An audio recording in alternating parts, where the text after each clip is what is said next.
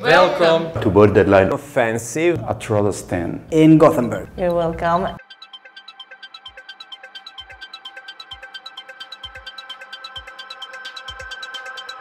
Humor is a force that keeps us going in very difficult situations. It is a tool of survival.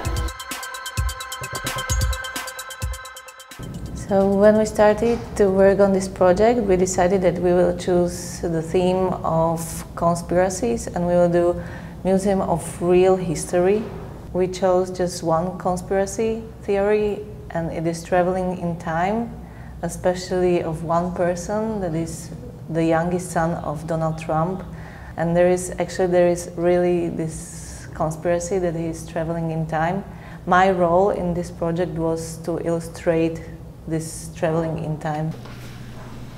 What we started to do actually is to draw our bodies on the floor and to create a map of our own scars, like every single year what happened to us and what was happening at the exact same time around the world. And working with intuition, we intermixed our personal stories and historical event and conspiracy theory like Baron Trump, made out of it one body. That was the text, that was the actor present on stage, trying to understand what is his own body nowadays in our present. Baron Trump was born on the 20th of March 2006. And he is the youngest child of Donald Trump and the only child from Melania Trump. According to a book called Baron Trump's Marvelous Underground Journey, Baron Trump was actually born in 1805. It talks about the story of a boy named Baron who had found a secret portal and discovered time travel. Baron, of course, has a mentor in the book. His mentor's name is Donald.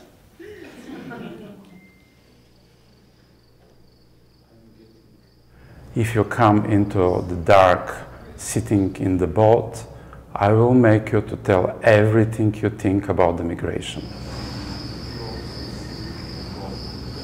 A technical setup, the infrared projector is really unique.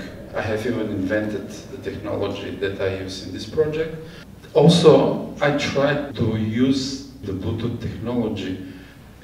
I want to get through the personal devices, at least they look like your personal devices. To put the entire conversation on a very personal level. It's a new format for theater or for performance.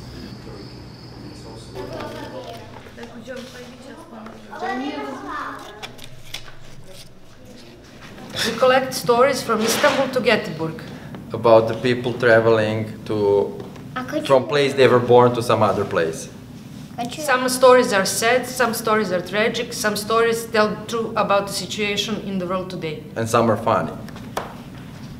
Så innerst inne så vill han inte vara svarig även om han kan ibland bli det. Så det han försöker säga till sig själv är att sluta vara så arg.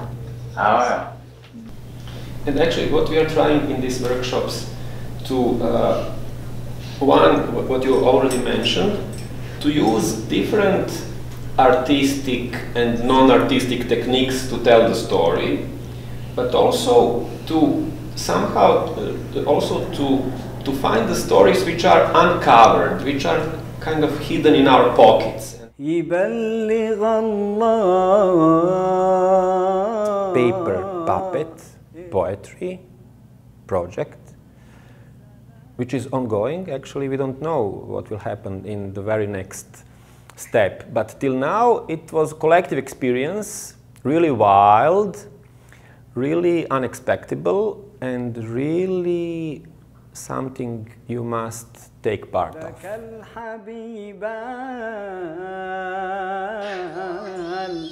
الذي حاز الحال والوأسان